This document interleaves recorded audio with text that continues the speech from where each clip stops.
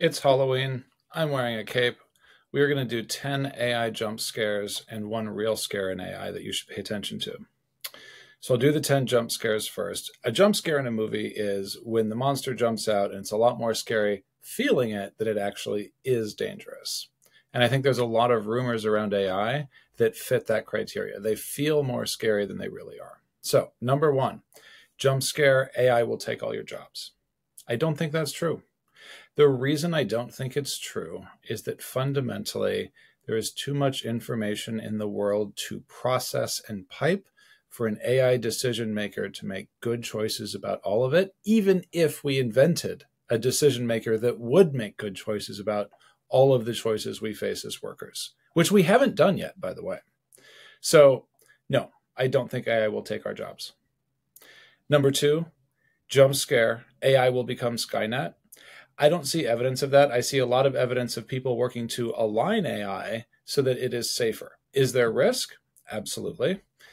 Is it something where I think our science fiction brains have gotten ahead of our real brains? I do. I do not see evidence that we are progressing linearly toward a future where the AI is going to control everything and run us as resources. In fact, I see us working really hard to ensure that we are creating an aligned future where even if we create very smart artificial intelligence, maybe even super intelligence, it's aligned with what humanity as a whole is looking for. Jump scare number three. AI agents will run the internet. Now, I know we're getting to AI agents in reality. I've been talking about it. We're seeing more and more evidence of that. They are out there. We talked about how there's an AI that's a millionaire on this channel. We've had Claude launch AI agents that control your desktop. Just because there are LLMs that make decisions and that are online, it does not follow that AI agents will immediately become the dominant force on the internet. And the reason for that is pretty simple.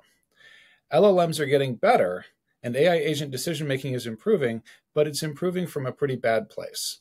If you have actually watched the Claude demo videos that are out there, they're okay. It's kind of like driving a cart into the ditch every 10 feet. Like, it does work, but it takes a bit. Will it get better? Yes. But even if it gets better, the token cost is still really high. Like right now, it is a non-trivial amount of tokens to use Claude in agent form for 15 minutes. It's like 1 million tokens. This is not something that is immediately going to take over the internet. And even when agents become more popular and become cheaper and become smarter, they are going to do better at specific jobs. General purpose agents are really hard to build and will take longer. Specialized agents are going to do a whole lot more next year than general purpose agents. So no, I do not think AI agents are going to run the internet. These are all from my TikTok, by the way. Like, I am literally pulling comments out of the TikTok for these jump scares. Number four, software is dead. No, software is not dead. In fact, there has never been a better time to build software. Now, distribution channels have also never mattered more. If you launch a piece of software and you don't have an expectation for how people will sign up for it, that's always been a problem. It is more of a problem now because there is more noise, because building software is cheaper, easier, and the expectations are higher. So it has never been a better time to build, but you have to know where the distribution channels are. Number five for jump scares.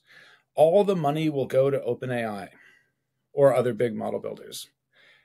Look, OpenAI will monetize.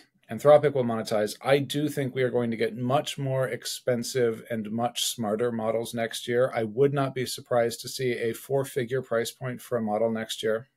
Certainly for corporate accounts, there may be 3-figure models for individuals if you want high-end performance. That does not mean that all the money will go to OpenAI. In fact, I would argue that the incredible competition we are seeing between Google and Meta and Netflix is in the game directly, and Grok with X, and OpenAI, and Anthropic, it leads to cheaper intelligence.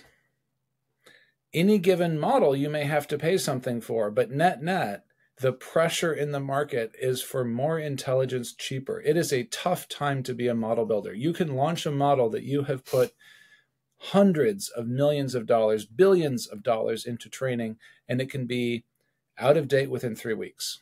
It is really tough to be a model builder. It is really great to be a consumer of models. And so no, I don't think that OpenAI is going to get all the money. Jump scare number 6.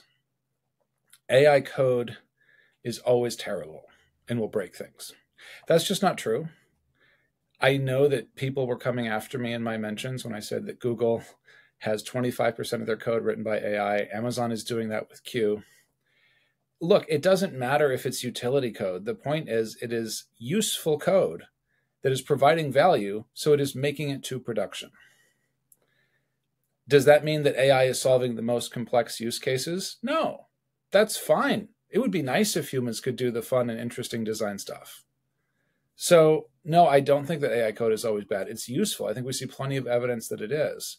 I think another place that AI code is useful, even if bloated, is in these LLM-generated code tools. Bolt is unlocking so much for people who have not coded. I taught a Maven course.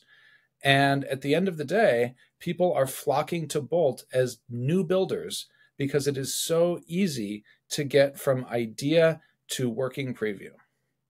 Easier than Replit right now, easier than Cursor right now. Got to take my hat off to Bolt. I'll take my hood off for a second. There you go. Yeah, Bolt is really easy. And it's reminding me that even if Bolt's code isn't as clean as it could be, it is solving problems and shipping useful value. And that's what matters at the end of the day.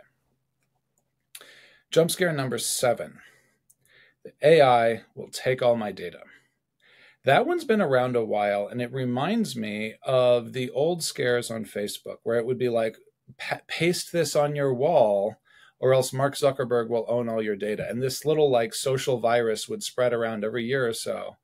And you would see a bunch of people just like paste a bunch of legalese boilerplate to their wall because they genuinely believed that would save them from somehow having their data stolen. Look, the reality is that AI training data is different from utterances you give the AI. If you are giving the AI utterances, that is not being used directly for training. Because the model is not training when it comes back to you. The model is just inferring and responding. That's it. So no, it's not taking your data. And they have even more explicit protections at enterprise level. And by the way, if you think enterprise and you think thousands of dollars, I will tell you, OpenAI's enterprise package is like $60 a month. If you want, as an individual, to get enterprise protections for your data that you give to OpenAI, great, $60 a month. And by the way, the baseline protections are fine too. So this is just a myth. It's a jump scare, and it's not something that I think is relevant. And I think it comes from the fact that people confuse training and inference, and they need to stop. Training is training. What you train your data on is a one-time thing, and inference is what happens when you type something into the chat. Those are different things. Okay, jump scare number 8. When AGI comes, we're all doomed. AGI is artificial general intelligence. And there's this widespread perception. It kind of goes back to the Skynet thing, but it's specific to a level of intelligence. Like when we get intelligence that is human level, the perception I get, that I read in the YouTube comments, that I read in the TikTok comments, is that we're all doomed. And that's not true. And I've mentioned it at the top where I think that part of it is information processing and it's just physics, like there's too much information in the world. But I think the other reason is more fundamental. Artificial general intelligence, if it arrives, will arrive inside human institutions. Human institutions are designed to work for humans. We can argue about how fair they are, but fundamentally that's what they're there for. That means that AGI is contextualized, is situated inside human context from the start. We will expect it to align to human incentives, human processes. And so when I see claims like AGI will make pharmaceutical approvals run 10 years faster, I kind of laugh because the problem is not intelligence. The problem is that our drug approvals process is mired in bureaucracy, and no amount of intelligence will change that. That's just not how it works. And so I think that we overestimate the degree to which AGI is actually going to change everything. I think it will be very helpful for certain applications. I think it is looking like it will be more helpful for specific business decisions. We may see an artificial intelligence agent with AGI capabilities as a standard part of C-suite meetings in the next year. I do not think that means that we will not have any employees, as I've shared before. I also don't think it means that the AGI will start to try and take over companies and run them ridiculously, because it's going to exist inside a context. Human contexts matter. Okay. Number 9, AI isn't really adding productivity. I hear that too. That's actually different from the other ones that I've listed here, because a lot of the other ones assume AI will get better. This one assumes AI is terrible. That's also not true. People are adopting artificial intelligence faster than they adopted the internet. And the reason they are doing so is because it is phenomenally helpful for general productivity. And if you are not finding it helpful, it is probably at this point you. Now, you can fix that. You can learn. There are lots of tutorials. I have lots of stuff all over the internet on how to get better at this. Happy to talk with you. But at the end of the day, better prompting alone, like leaving aside toolchain solutions, leaving aside other tools, let's just assume you're in a chatbot, which, by the way, is not necessarily the recommended setup. But let's just say that's where you are, because that's the simplest place people start. Even if that's the only use you have for AI, just typing into a chatbot, better prompting will get you 10x better results, hands down. And so think about it. If you're not getting good results from ChatGPT, are you using current class models? Are you prompting well? Do you know how to prompt well? Are you experimenting with prompting like code? It's worth thinking about, because AI is enhancing productivity, and that is why we are seeing absolutely massive adoption. That's why the Wharton study on AI adoption at work had people doubling their usage since last year, up from a very high base. Like a third of people were using it last year, 2/3 today, 3/4 today. Okay, jump scare number 10. AI hallucinates too much to be useful. That wasn't true a year and a half or 2 years ago when AI came on the scene with ChatGPT. Generative AI came on the scene with ChatGPT. It is definitely not true now. The larger language models, the cutting edge language model, the new Claude 3.5, the 4.0 or O1 class from OpenAI, they don't really have a hallucination problem that's worth talking about unless you are operating at enterprise scale, in which case even small errors add up and you have to sort of work on an agentic approach to fix it. But fundamentally, if you're doing day-to-day tasks as an office worker, hallucinations have almost entirely gone away. Not completely. I still check your work, but for the most part, it's just not an issue anymore. And it's because the large language models actually got better. The bigger you get, and I actually saw a study on this, the bigger the language model and the more it is able to articulate an answer specifically with confidence, the more likely that answer is to be not a hallucination.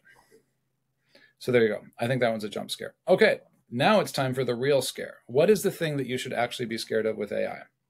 If you are building in the AI infrastructure space, you should be scared. One of the things we have seen in 2024 is that the model builders are going to monetize by taking the AI infrastructure layer. App builders are great. They're going to be fine. Infrastructure builders are in trouble. So for example, if you've built your entire product on delivering RAG solutions on top of other models, that's a really dangerous place to be right now.